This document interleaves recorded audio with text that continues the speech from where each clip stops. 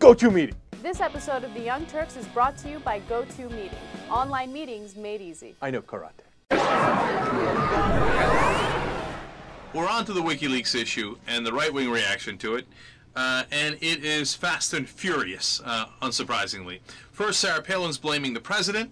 And she's, of course, blaming Julian Assange and WikiLeaks and the original leaker as well. Let's give you her choice quotes from Facebook. She says, first and foremost, what steps were taken to stop WikiLeaks director Julian Assange from distributing this highly sensitive, classified material, especially after he had already published material not once but twice in the previous months? What steps were taken? What we're going to do? Manhunt? We're going to bring, you know, I don't know what steps she wanted us to take. Maybe shut down his website, and that was part of her suggestions. That's not what we normally do in a country that has freedom of the press. And plus, he's not even in the country, and he's not a citizen of our country. So I don't know what she wanted us to do, but she's going to give us an idea, because she continues by saying, Assange is, quote, not a journalist, and any more than the, quote, editor of Al-Qaeda's new English language magazine Inspire is a, quote, journalist. He's an anti-American operative with blood on his hands. His past posting of classified documents revealed the identity of more than 100 Afghan sources to the Taliban.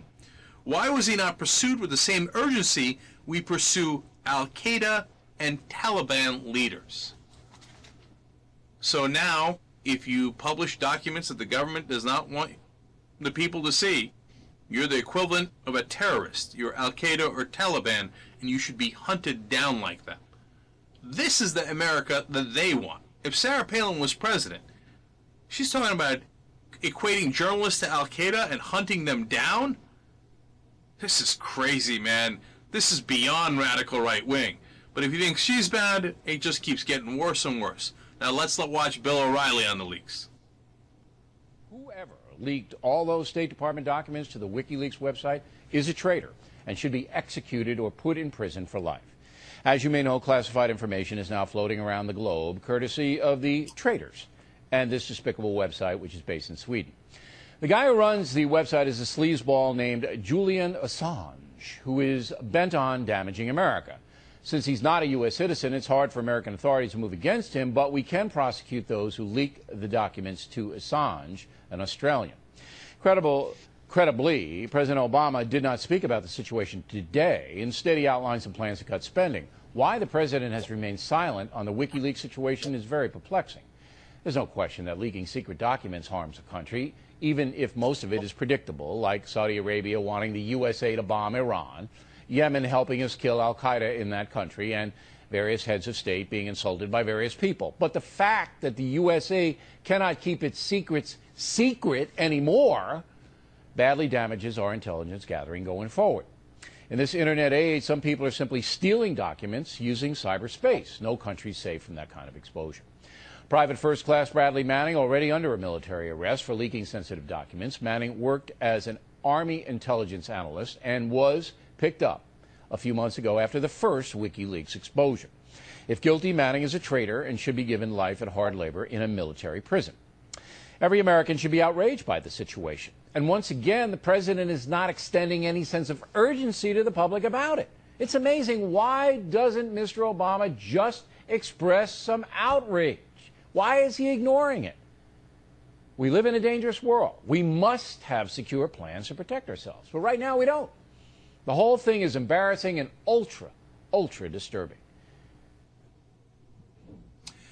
All right, so not only should he do hard labor for the rest of his life, but as you saw in the beginning there, he said whoever leaked all those State Department documents should be executed. Executed. United States of America. We're having this serious discussion. Look, I think that the government has all the right in the world to go after the guy who leaked this. We can't have everybody leaking every state secret. Now, I might be fascinated by these leaks, and I think that it might, in the long run, certainly do actually good things for our democracy, in that we find out how our government actually works and all the things that they're covering up. That's my opinion, but I get it that the government would want to stop that, and they don't want, of course, all their State Department memos leaked out to the press. So they have a right to take action against Manning. But executed? In the United States of America. These people are radical. And I don't... But the rest of the press treats them as if they're perfectly normal. And here's Mike Huckabee, another presidential contender. That was O'Reilly, and then you had Palin, a presidential contender, comparing journalists to Al-Qaeda. Now here's Huckabee, another both Fox News guy and a presidential contender on the same issue. Whoever in our government leaked that information is guilty of treason.